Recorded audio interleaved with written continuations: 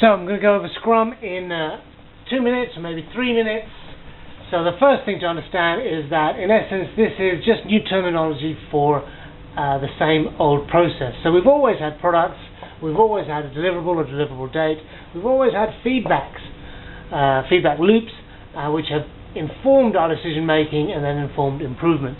And all Scrum really does is increase the frequency of the feedback loops. So you're going to have your product, you're going to have a feedback loop which is going to inform decision making, push development further. You're going to have a feedback loop that's going to inform decision making, push the product development further, another feedback loop, feed decision making, push the product further until we get our deliverable. And these feedback loops are just called sprints. Now, in terms of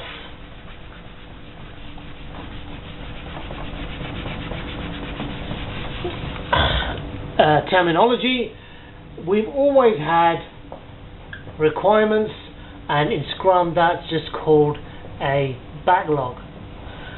We've always had clients, a client liaison.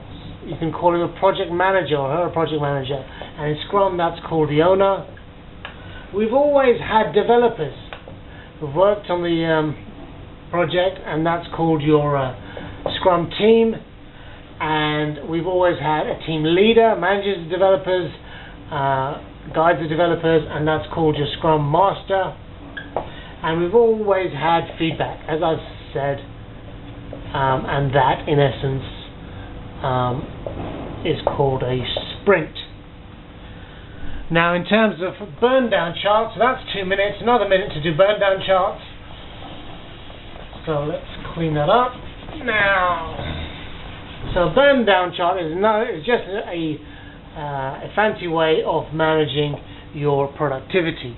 So we've got your work that has to be done on one axis, we've got time on another axis, and every day, for example, we plot how much work is remaining. You can see on the third day it goes up a little because of unexpected requirements, and what that allows us to do is to figure out how long it'll take at that rate of progress to finish the job. Now let's just say that our deadline is there. We can then figure out what we need to do to meet the deadline.